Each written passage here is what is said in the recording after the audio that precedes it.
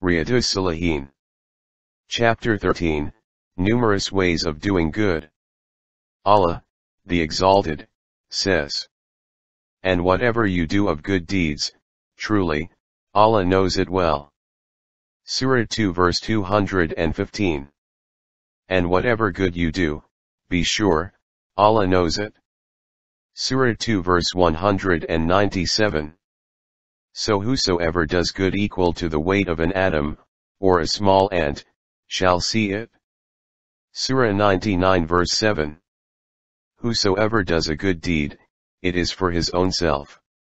Surah 45 verse 15.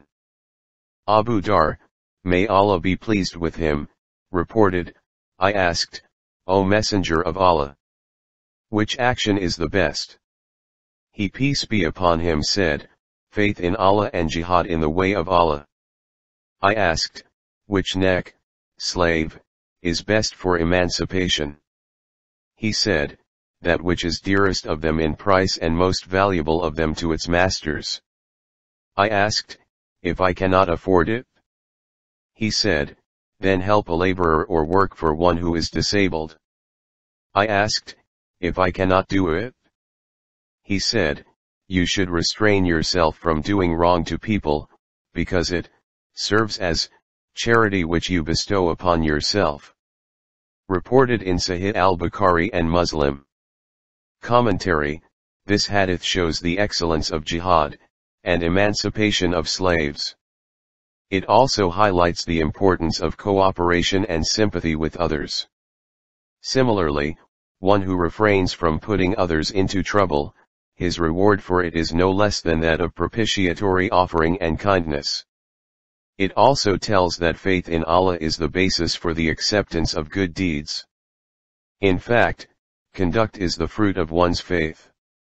Without faith nothing will be acceptable by Allah. Abu Dar, may Allah be pleased with him, reported, Messenger of Allah peace be upon him said, when you get up in the morning, charity is due from every one of your joints.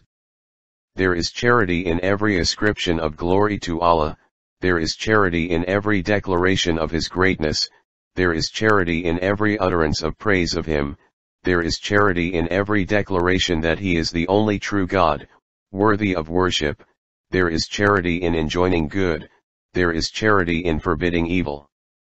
2 rak'ah of duha, forenoon prayer, is equal to all this in reward. Reported in Sahih Muslim. Commentary: there are 360 joints in a human body. It is these joints which enable him to work, and make all kinds of movements. If man's body did not have these joints, it would have been impossible for him to sit, stand, lie, move, and make use of different organs of his body. Thus every joint is a blessing for which one must express gratitude to Allah. It is yet another blessing of Allah that He has also told man a very easy way of thanksgiving which can be practiced even by the poorest man in the world. This means of thanksgiving is recitation of tasbih, Subhanallah, Tahmid, Alhamdulillah, Takbir, Allahu Akbar, Tahlil, La ilaha illallah, and to preach virtue and forbid wrong/unlawful, etc. If one is unable to do even this, then he should perform 2 rak'ah prayer at any time between sunrise and sunset. If one wants to enlarge their number, he can increase them to 8 with the condition that the 8 are divided into 4 couplets. Abu Dar, may Allah be pleased with him, reported, the Prophet peace be upon him said, the deeds of my people, good and bad, were presented before me, and I found the removal of harmful objects from the road among their good deeds, and phlegm which might be in a mosque left unburied among their evil deeds. Reported in Sahih Muslim. Commentary: 1. Allah has listed in virtue even the good deed which is for the benefit of people, or can save them from loss. What is its opposite, however small it may be, is reckoned as mischief. This hadith induces one to do good deeds to attain the pleasure of Allah and prevents one from evil deeds so that one is saved from the displeasure of Allah. 2. The hadith enjoins cleanliness of mosques, and forbids throwing of anything there which violates its sacredness, means spitting. If any such dirty thing is found there, it must be removed immediately. Abu Dar, may Allah be pleased with him, reported, some people said to Messenger of Allah peace be upon him, O Messenger of Allah, the rich have taken away all the reward. They observe salat, prayers, as we do, and give sadaqah, charity, out of their surplus wealth. Upon this he, the Prophet peace be upon him said, has Allah not prescribed for you, a course, following which you can also give sadaqah? In every declaration of the glorification of Allah, saying Subhanallah, there is a sadaqah, and in every takbir, saying Allahu Akbar, is a sadaqah, and in every celebration of praise, saying Alhamdulillah, is a sadaqah, and in every declaration that He is one, La ilaha illallah, is a sadaqah, and in enjoining of good is a sadaqah, and in forbidding evil is a sadaqah, and in man's sexual intercourse, with his wife, there is a sadaqah. They, the companions, said, O Messenger of Allah, is there reward for him who satisfies his sexual need among us? He said, you see, if he were to satisfy it with something forbidden, would it not be a sin on his part? Similarly, if he were to satisfy it legally, he should be rewarded. Reported in Sahih Muslim. Commentary, this hadith highlights two important points. Firstly, the enthusiasm of the companions of the Prophet peace be upon him for surpassing each other in good actions. Secondly, it tells that virtue has a vast meaning in Islam, and it includes every action which is done with good intention, provided it does not involve disobedience of Allah.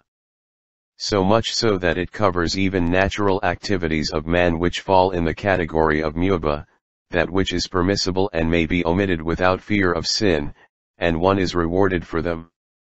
Not only that, one is rewarded even for abstaining from a sin on the condition that, the abstention is for the obedience of Allah. Then abstention rises to the level of an act of obedience and is rewarded likewise. Abu Dar, may Allah be pleased with him, reported, the Prophet peace be upon him said, do not belittle any good deed, even meeting your brother, Muslim, with a cheerful face. Reported in Sahih Muslim. Commentary, we learn from this hadith that meeting somebody cheerfully is also a virtue for two reasons. Firstly, it is a sign of good manners. Secondly, it creates affection and friendship among the Muslims, which is a meritorious act. Abu Huraira, may Allah be pleased with him, reported, Messenger of Allah peace be upon him said, every day the sun rises charity, sadaqah, is due on every joint of a person, you administer justice between two men is a charity, and assisting a man to mount his beast, or helping him load his luggage on it is a charity, and a good word is a charity, and every step that you take, towards the mosque, for salat, prayer, is a charity, and removing harmful things from the road is a charity. Reported in Sahih al-Bukhari and Muslim. In Muslim, it is reported on the authority of Aisha, may Allah be pleased with her, that Messenger of Allah peace be upon him said, every one of the children of Adam has been created with 360 joints, so he who declares the glory of Allah, saying Allahu Akbar, praises Allah, Alhamdulillah, declares Allah to be one, La ilaha illallah, glorifies Allah and seeks forgiveness from Allah, Astaghfirullah, and removes stone, or thorn, or bone from people's path, and enjoins good and forbids evil, to the number of those 360, will walk that day having rescued himself from hell. Commentary, this hadith also tells that even a person who does not have the capacity to pay sadaqah, charity, alms, propitiatory offerings, etc., can also pay it in the manner prescribed above, and earn its reward. Moreover, he can also pay alms for the joints in his body.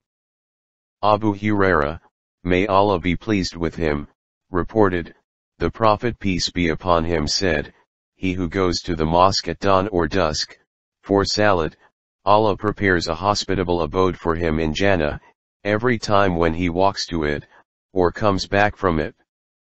Reported in Sahih al-Bukhari and Muslim. Commentary: this hadith induces us to go to the mosque, and perform salat in congregation. Abu Huraira, may Allah be pleased with him, reported, O Muslim women, never belittle any gift you give your neighbor, even if it is a hoof of a sheep. Reported in Sahih al-Bukhari and Muslim. Commentary: this hadith enjoins that any gift presented sincerely by a neighbor should not be treated as humble, however ordinary it may be, because in spite of being of small worth it has a high value with Allah. Abu Huraira, may Allah be pleased with him, the Prophet peace be upon him said, Iman has over 70 branches, the uppermost of which is the declaration, none has the right to be worshipped but Allah, and the least of which is the removal of harmful object from the road, and modesty is a branch of Iman. Reported in Sahih al-Bukhari and Muslim. Commentary: 1. This hadith tells us that from the standpoint of practice, faith has several stages. It also tells that faith and practice are inseparable. 2. It also makes evident the importance and excellence of bashfulness, because it induces a person to good deeds and deters him from evils. Abu Huraira, may Allah be pleased with him, reported, Messenger of Allah peace be upon him said, while a man was walking on his way, he became extremely thirsty. He found a well, he went down into it to drink water. Upon leaving it, he saw a dog which was panting out of thirst. His tongue was lolling out and he was eating moist earth from extreme thirst. The man thought to himself, this dog is extremely thirsty as I was. So he descended into the well, filled up his leather sock with water, and holding it in his teeth, climbed up and quenched the thirst of the dog. Allah appreciated his action and forgave his sins. The companions asked, shall we be rewarded for showing kindness to the animals also? He peace be upon him said, a reward is given in connection with every living creature. Reported in Sahih al-Bukhari and Muslim. In the narration of al-Bukhari, the Prophet peace be upon him is reported to have said, Allah forgave him in appreciation of this act, and admitted him to Jannah. Another narration says, once a dog was going round a well and was about to die out of thirst. A prostitute of Banu Israel happened to see it. So she took off her leather sock, and lowered it into the well. She drew out some water and gave the dog to drink. She was forgiven on account of her action. Commentary: 1. This hadith emphasizes the importance of kindness to every creature, even animals, because Allah is pleased with such kindness. 2. Allah's quality of mercy and forgiveness is immensely vast. If He wants He may forgive a person even on a minor good action done by him. Abu Huraira, may Allah be pleased with him, reported, the Prophet peace be upon him said, I saw a man going about in Jannah, and enjoying himself, as a reward for cutting from the middle of the road, a tree which was causing inconvenience to the Muslims. Reported in Sahih Muslim. Another narration says, a man who passed by a branch of a tree leaning over a road and decided to remove it, saying to himself, by Allah, I will remove from the way of Muslims so that it would not harm them. On account of this he was admitted to Jannah. According to the narration in al-Bukhari and Muslim, Messenger of Allah peace be upon him said, while a man was walking, he saw a thorny branch on the road, so he removed it and Allah appreciated his action and forgave him. Commentary: the act of saving people from harm and loss is greatly liked by Allah, no matter how small it is. Allah is greatly pleased if a person removes from the passage something that causes harm to people. On the contrary, persons who restrict or obstruct passages and thereby create inconvenience for the passers-by, as is usually done with great audacity on marriage parties, or create trouble for people by encroachment, do in fact incur Allah's displeasure. But our moral sense has been so blunted that rather than feeling any compunction, we do such things boastfully, forgetting that truly, to Allah we belong and truly, to Him we shall return. We have now become so low that we take pride in going against our religious teachings and practices, thus incurring Allah's displeasure. Is there any further stage of moral turpitude and revolt against Him? Abu Hurairah, may Allah be pleased with him, reported, Messenger of Allah peace be upon him said, he who performs his wudu perfectly and comes to Jumu'ah prayer and listens, to the khutbah, silently, the sins which he has committed since the previous Friday plus 3 more days, means, 10 days, will be forgiven for him. One who distracts himself with pebbles during the khutbah will not get the Jumu'ah reward.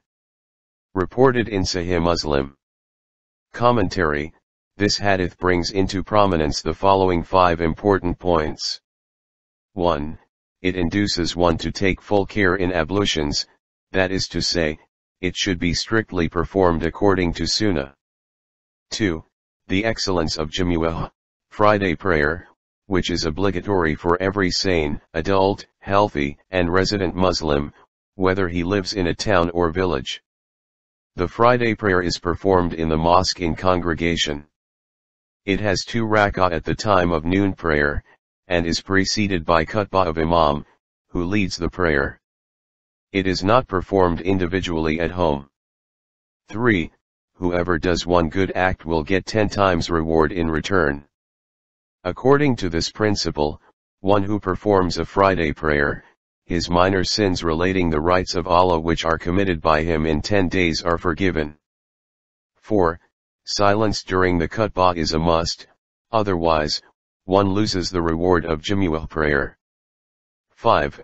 It is also necessary for a khatib to deliver a brief khutbah. Abu Hurairah, may Allah be pleased with him, reported, Messenger of Allah peace be upon him said, when a Muslim or a believer washes his face, in the course of wudu, every sin he has committed with his eyes is washed away from his face along with water, or with the last drop of water. When he washes his hands, every sin they wrought is erased from his hands with the water, or with the last drop of water, and when he washes his feet, every sin towards which his feet walked is washed away with water, or with the last drop of water, with the result that he comes out cleansed of all sins. Reported in Sahih Muslim. Commentary: this hadith mentions the excellence of wudu. Obviously a person who performs wudu 5 times daily would be free from sins. Thus, wudu is a means of both outward and inward cleanliness. Abu Hurairah, may Allah be pleased with him, reported, Messenger of Allah peace be upon him said, the 5 daily salat prayers, and from one Jumu'ah prayer to the next Jumu'ah prayer, and from Ramadan to Ramadan are expiations for the sins committed in between, their intervals, provided the major sins are not committed. Reported in Sahih Muslim.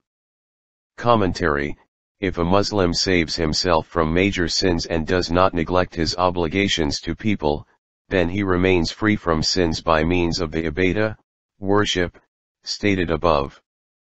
Abu Hurairah, may Allah be pleased with him, reported, Messenger of Allah peace be upon him said, should I not direct you to something by which Allah obliterates the sins, and elevates your ranks? They said, yes, O Messenger of Allah. He said, performing wudu properly, even in difficulty, frequently going to the mosque, and waiting eagerly for the next salat prayer, after a salat is over, indeed, that is our ribat. Reported in Sahih Muslim. Commentary: ribat means staying on the frontier of an Islamic country, for security and defense purposes. Thus, it is a continuous process of jihad. Continuous good deeds and ibadah have been compared with ribat.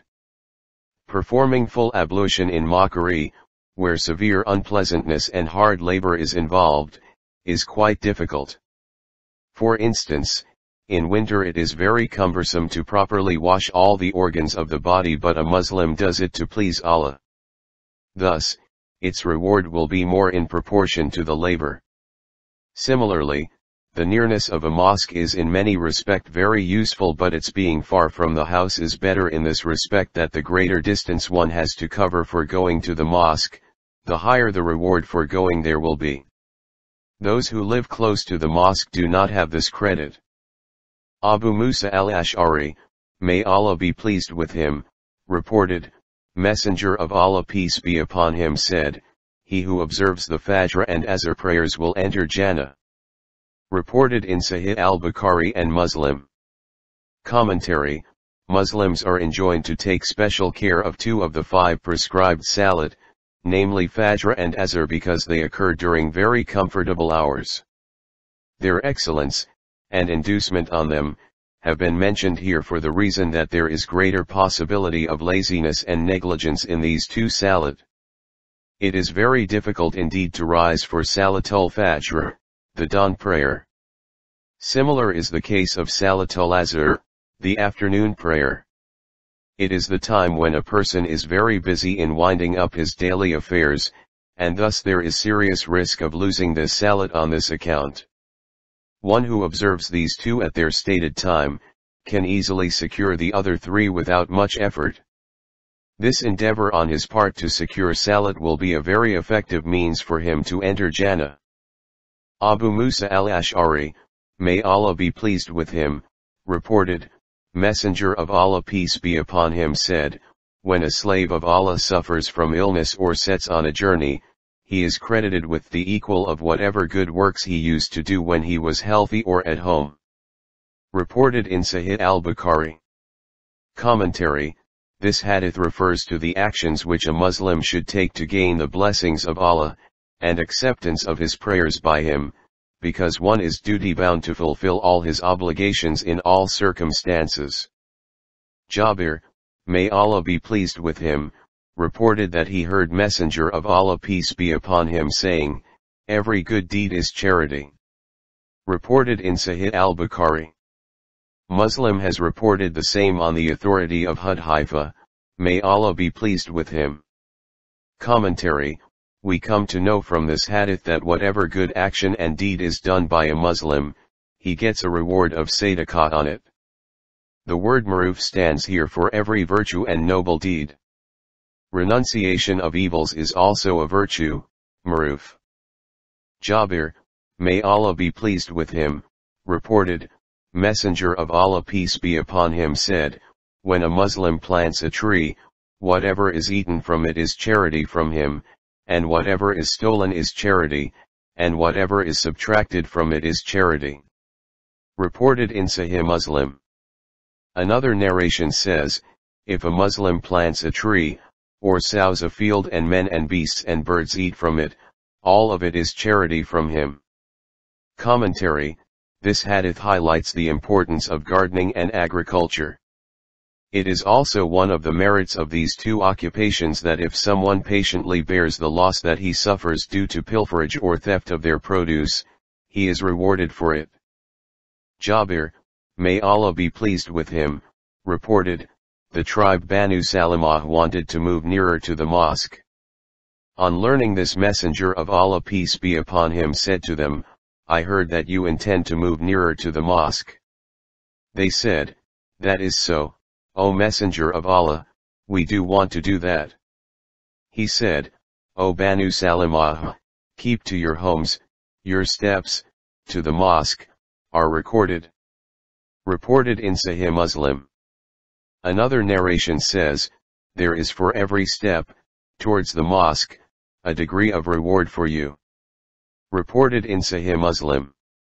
Commentary: 1. The more labor a good deed involves, the greater the proportion of reward for it will be. 2. No matter how great the distance of the mosque from one's house may be, one must go to it to perform salat with congregation. Ubay ibn Ka'b, may Allah be pleased with him, reported, there was a man, and I do not know of any other man whose house was farther than his from the mosque, and he never missed salat, in congregation. It was said to him, or I said to him, if you buy a donkey you could ride it in the dark nights and in the burning sand. He said, I do not like my house to be by the side of the mosque, for I, eagerly, desire that my steps towards the mosque, and back from it should be recorded when I return to my family. Upon this Messenger of Allah peace be upon him said, Allah has granted you all the rewards for you. Reported in Sahih Muslim. Another narration says, you will get the reward for what you have anticipated. Commentary. This hadith brings into focus the fervent zeal of the companions of the Prophet peace be upon him for reward of good deeds in the hereafter. It also tells that one gets reward for actions according to one's intentions. If we see the matter of salat from this angle, we find that location of mosque at a long distance from a Muslim's house is a blessing for him. Abdullah bin Amr bin Alas, may Allah be pleased with them, reported, Messenger of Allah peace be upon him said, there are 40 kinds of virtue, the uppermost of them is to lend a milch, she-goat, to someone in order to benefit from it and then return it. He who practices any of these virtues expecting its reward, and relying on the truthfulness of the promise made for it, shall enter Jannah. Reported in Sahih al-Bukhari. Commentary. Loaning of anything to someone for temporary benefit, without losing the right of its ownership, is a meritorious act. Adi bin Hatim, may Allah be pleased with him, reported, I heard the Prophet peace be upon him saying, protect yourself from hellfire, by giving of half of a date in charity. Reported in Sahih al-Bukhari and Muslim. In another narration Adi bin Hatim, may Allah be pleased with him, reported, Messenger of Allah peace be upon him as saying, Allah will surely speak with every one of you without an interpreter. He, the man, will look at his right side and will see nothing but the deeds, which he had done before, and he will look to his left side and will see nothing but the deeds, which he had done before. Then he will look in front of him and will find nothing but hellfire facing him. So protect yourselves from hellfire, by giving in charity even half a date, and if he does not finds it, then with a kind word. Commentary. This hadith brings into prominence the following 3 points. 1. The horror of the day of resurrection when one will have to stand before Allah to account for all his actions which will then be lying at his both hands. 2. Everyone should spend according to his capacity in the way of Allah in the form of sadaqah and alms. In this way, good manners like polite conversation, etc., can also become a means of his salvation. 3. One's actions alone would help him on the day of resurrection. Anas, may Allah be pleased with him, reported, Messenger of Allah peace be upon him said, Allah will be pleased with his slave who praises him, says Alhamdulillah, when he eats and praises him when he drinks. Reported in Sahih Muslim. Commentary.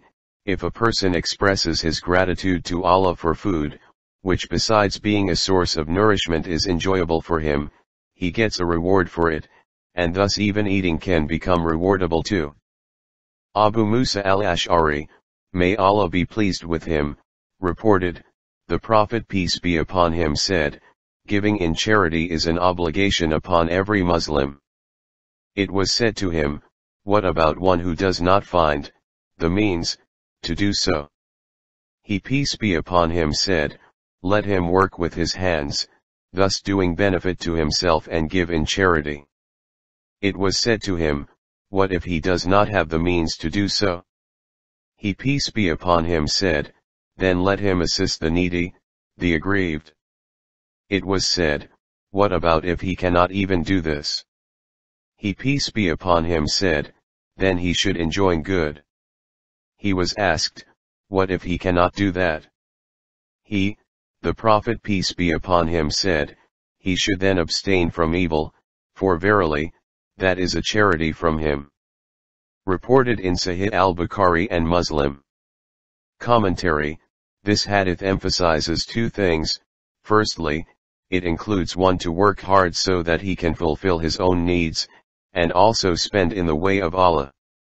Secondly, it point out a great variety of virtues and good deeds, so much so that, even to abstain from sin also comes in the category of sadaqah.